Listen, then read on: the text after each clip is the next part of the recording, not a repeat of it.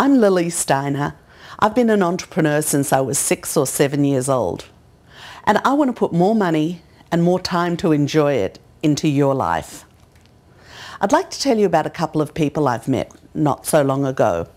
One of them is a gentleman who's in his 70s. He was a teacher most of his life, loved teaching, earned a reasonable salary, managed on his salary, and when he retired he figured that he would be quite happy to live the rest of his life. He was in his mid to late 50s, which is not that old anymore, live it out on his porch watching the world go by. You see and you know that as a teacher your salary is not that much and your retirement salary is even less. But life is pretty good on the back porch, so he didn't mind. He invested in a home or two and fixed it up and flipped it. But then the market went bad, and instead of making a few dollars in real estate, he started to lose a few dollars in real estate. Never a good thing to do. So he tried a few other things and a few other businesses, because even in his late 50s, early 60s, he was very vibrant, he was very alive. He's certainly not old, and certainly not old enough to just sit on the back porch doing nothing. But as the different businesses that he tried did not succeed, he became more and more apt to not try anymore. Now, he was really fortunate because one day his wife came across somebody that introduced her to a business that they could get into at a very low cost and start themselves. I'll tell you more about this business and others like it that you can get into at a very low cost a little bit later on.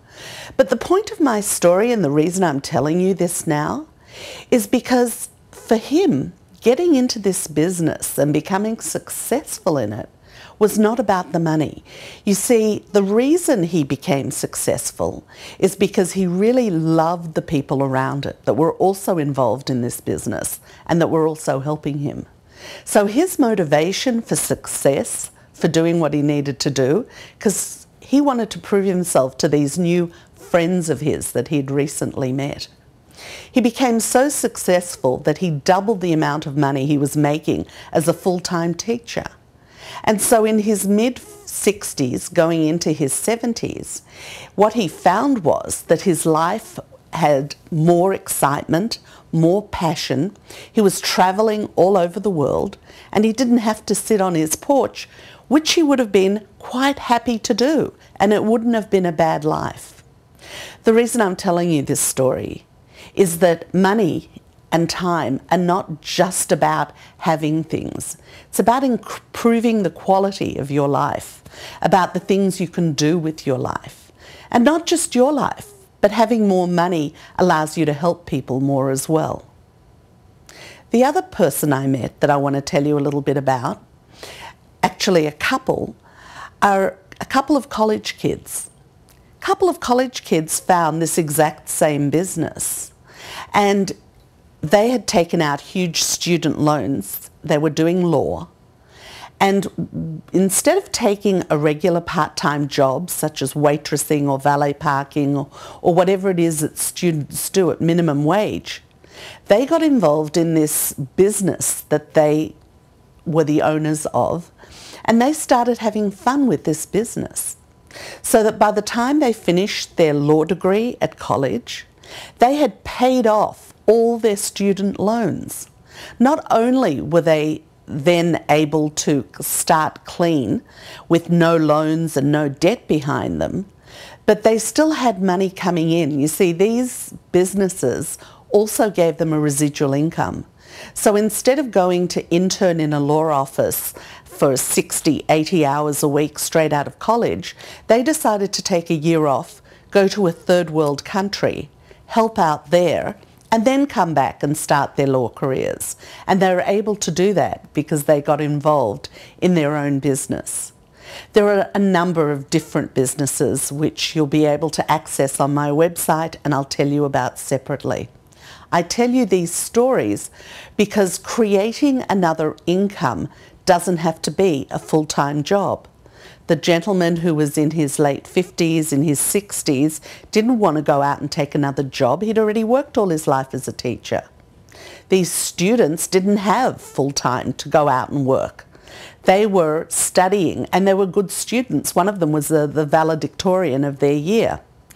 And just as an aside, the guy in this story, his dad was an attorney, had been an attorney for many years, had put him through college. But when his dad saw the results that his son and future daughter-in-law were having, he quit his law practice and got into this business as well. Because you see, it's not just about making money, it's also about having more time. It's working smarter and not harder. And you can do this too. Now, there are a lot of advantages to having a really good job. You get a paycheck every single week or every month or whatever your pay timeline is. You also get to have a satisfaction out of doing what you're doing. But there are also huge drawbacks, and some of those drawbacks are very serious. If you have children and your child is not well, are you able to take time off from your job to stay home and look after a sick child? Are you able to take time off your job and go and look after sick parents? Does your job allow you the money to have put away so that if you need to go somewhere for an emergency or you need to travel to see family members, are you going to be able to do that? I'm not here to ask you to change your career path or change anything major about your life. You can keep your job. I want you to know that you've got choices about making small changes in what you're doing and the way you live. And those small changes can bring more money into your life. Now, with a little bit of extra money, to some people a little bit of extra money is $200 a month. To other people, a little bit of money is $5,000 a month. It doesn't matter what it is for you. You can have that extra money in your life, that little extra bit put away, so that if an emergency does arise, you don't have to worry about where the money is going to come from for you to be able to do those things like travel to visit parents, sit next to your child in a hospital bed if you need to, or even stay home if they've got the flu or the mumps. You see, money gives you those choices. So I'm excited about giving you some opportunities to make changes in your life. Now remember, changes don't have to be permanent. There are about 7 or 8 different companies that I can suggest to you that are win-win situations, that I can coach you through starting, that have different advantages and disadvantages, but things that you can do and try in your life. If you don't like them, if you find that it's not what you want to do, you can go back to doing what you did before. Change doesn't have to be permanent, but at least know that your life can be a little different. And really, that's what my purpose is. Everything that I can offer you free of charge on my website. There's a series of videos about the different companies that I want to introduce you to that you can try or not.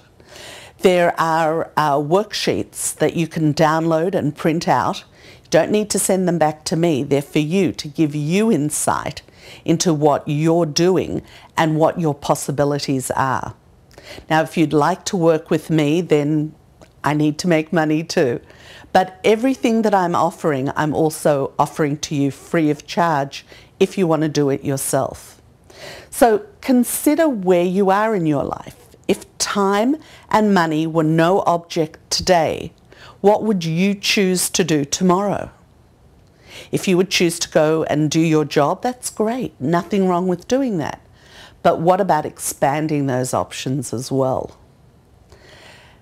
I live in the United States now. We are guaranteed the right to pursue happiness. And happiness for me is having the time and the money and the passion to do whatever you want with it.